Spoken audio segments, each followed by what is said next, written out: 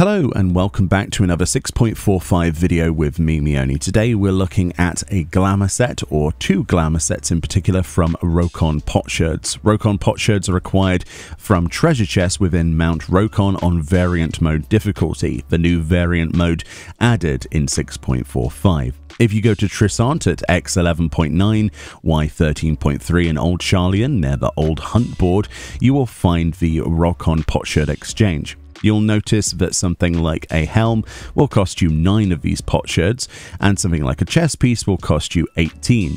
In total then, for the masculine set, which has 4 pieces, that will cost you 45 Rokkon potsherds. The feminine designed piece, as you can see, does not come with feet slot, which is very interesting. I presume they just share the same feet slot.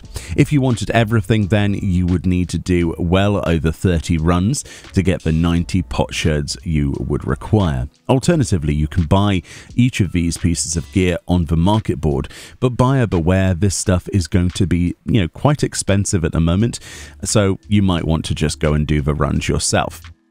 So let's go and look at these two sets then. As I said before, one is designed masculine and one is designed feminine, or at least that's the intention. However, the gender locks are completely stripped away from these pieces of gear, so you'll be pleased to know you can mix and match or wear whatever you want, regardless of your, character's race, gender, or otherwise.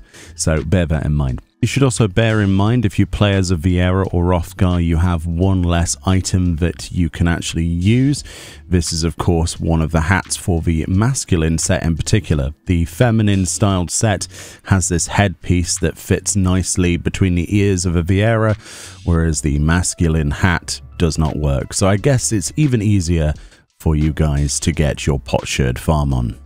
Looking then at the masculine themed set first, you'll notice that it comprises of these 4 pieces. The helm is very distinct with a long robed chest piece, as well as underneath there, which you can't see, which we'll show you separately in this clip.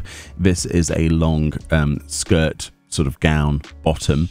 If you wanted to have that separately, you normally can't really see this with the full robe on, so I thought I'd include that as extra footage.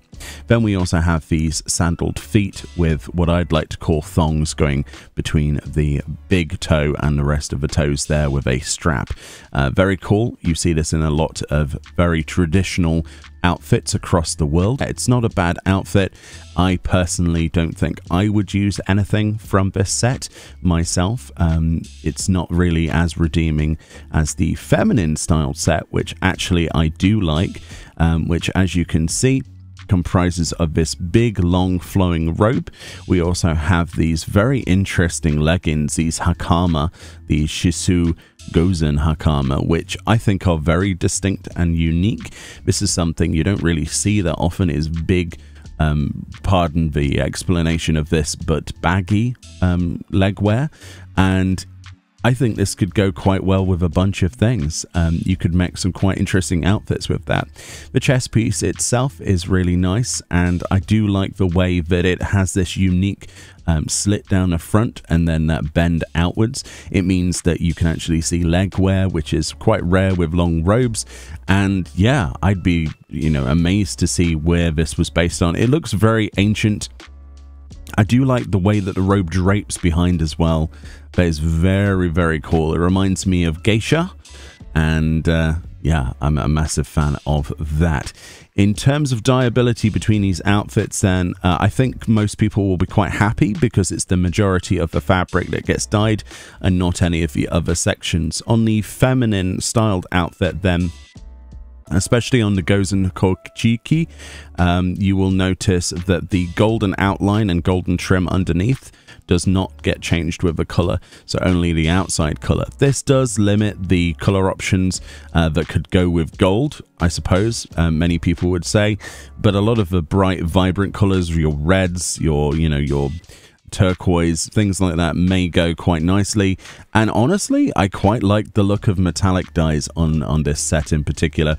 Both sets look quite good with metallic colors. I think it's really bringing out a lot of the details and that particular pattern.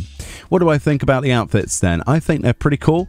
I definitely think the feminine styled one is more my cup of tea, but you might have a completely different opinion. What's nice about this is, of course, we can mix and match because the gender locks are not enforced on this, which is how the rest of the game should be.